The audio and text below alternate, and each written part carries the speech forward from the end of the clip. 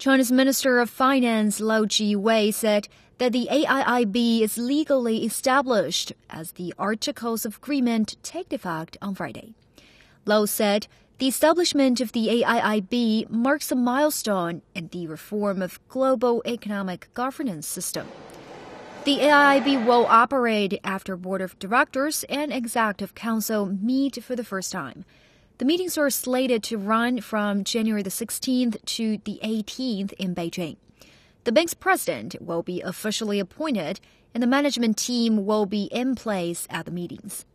The bank, headquartered in Beijing, now has 57 members.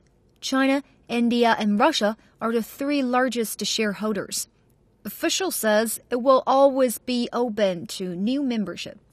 As its name suggests, the AIIB will finance infrastructure, airports, mobile phone towers, railways, and roads in Asia.